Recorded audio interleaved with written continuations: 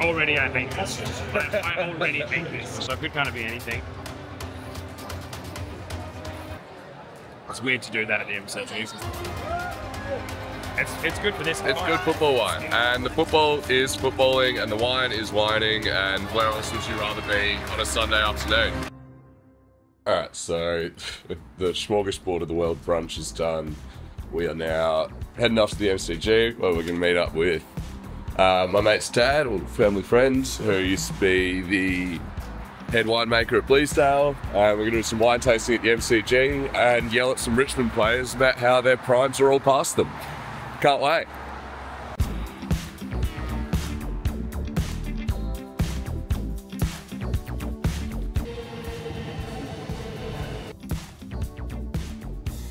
Freel and Richmond Cedar should be about €90,000. So, especially like for the US viewers on this one, like you might not, like I love the MCG where we are right now, which is why I've been doing so much like filming and stuff here. Like this place is so cool. You've got this downstairs area, right? So I'm just hanging out down here where there's like food stores and toilets. And it's worth keeping in mind, this is like one of the biggest stadiums in the world. There's like 100,000 capacity here. And then just duck down here, go to the toilets. And then these seats were $27. You walk up here. It's about to be halftime. We're gonna do some wine tasting stuff. Got this bar called the MCG Express, right? And it's one of these places that you don't even, like I'm about to just tap my card, walk in, grab stuff, and then walk out apparently. We'll see how this works.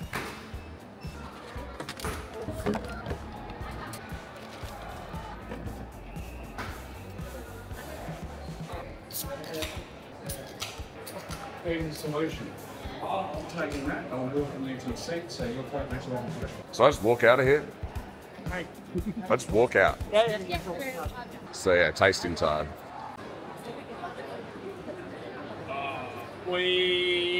Is this all it is? Yeah, we got 4 cans of wine. Wow. So Noah, we've got, we're at the MCG, one of Australia's, arguably one of Australia's biggest venues for booze.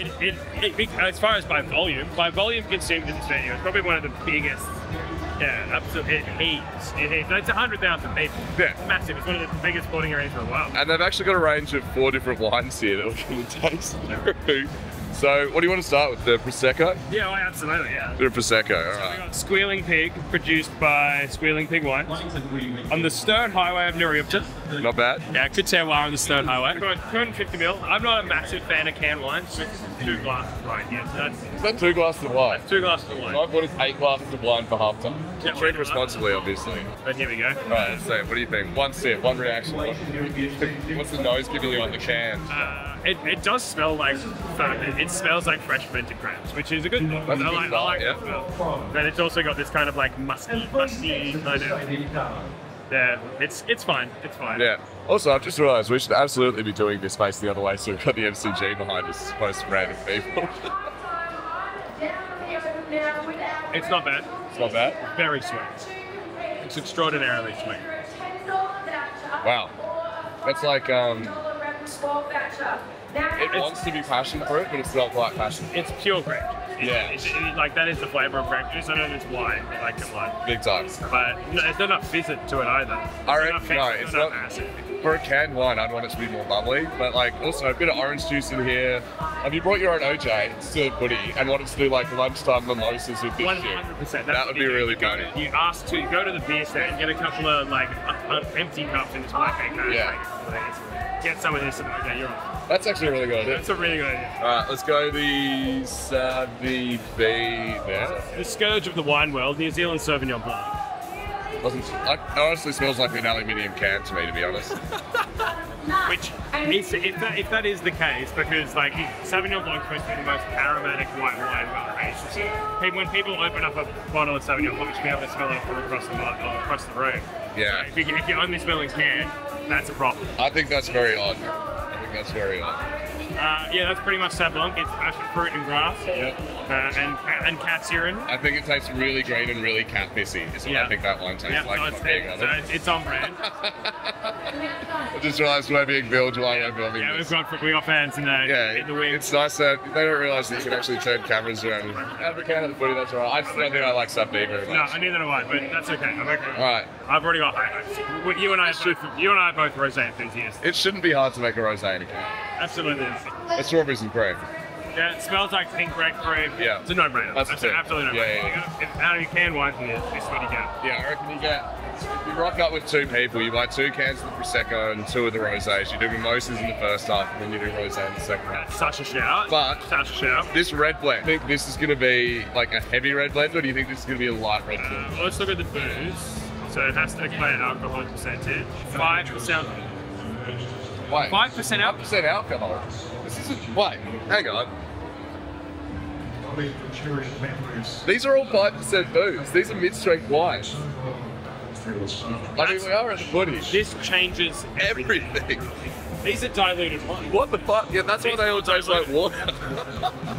That makes that rosé so much better, and that makes that's why the Sauvignon Blanc is like more chilled out. Yeah, it's watered down. Yeah, that's hilarious. I didn't even realise. Already I think this. I already think this. Like, it smells like a heavy red, but it's going to be 5% alcohol, so I think it's just going to be dodgy. Oh no. It's really sweet.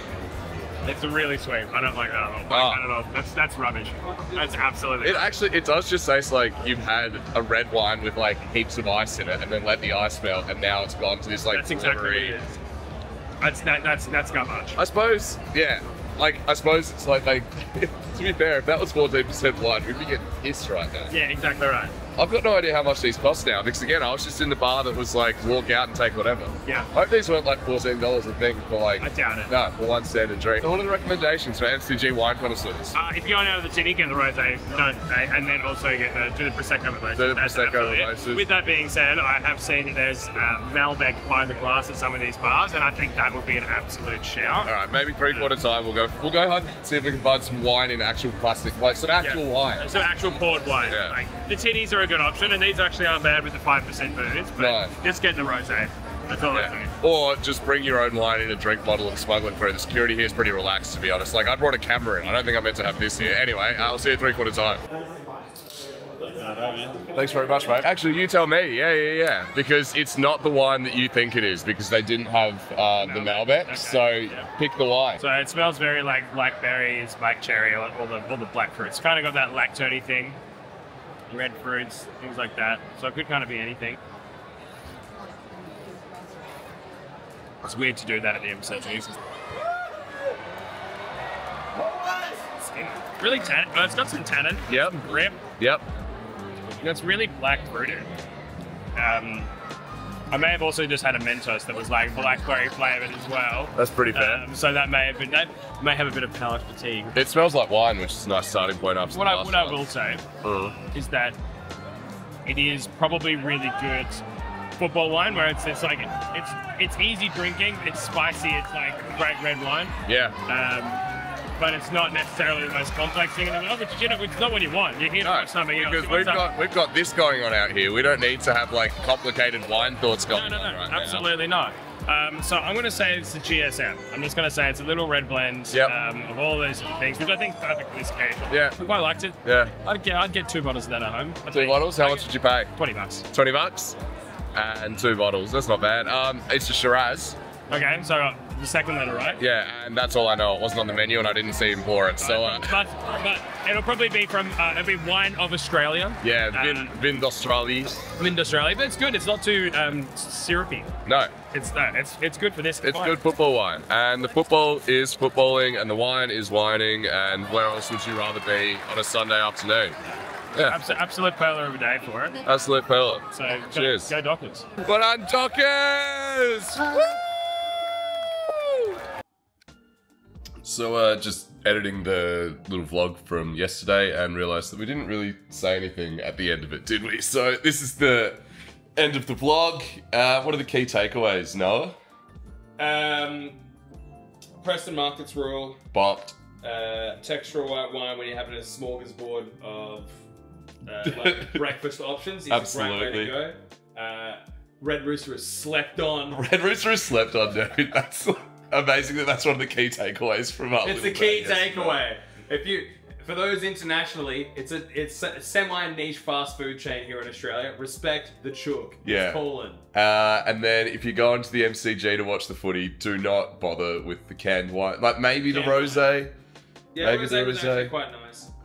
But yeah, just go to a real bar, get yourself a glass of Australian Shiraz. It fits the footy really well. Or just drink beer like everybody else. Or just drink beer like everyone else. Wine and the football is not necessarily the greatest coalition of things. Nah, the channel's not called Beer for the People, so get the red. Not yet. Not yet. Yeah, not yet. But yeah, thanks for a nice day, Noah. That was sick, and more vlog content coming your way soon.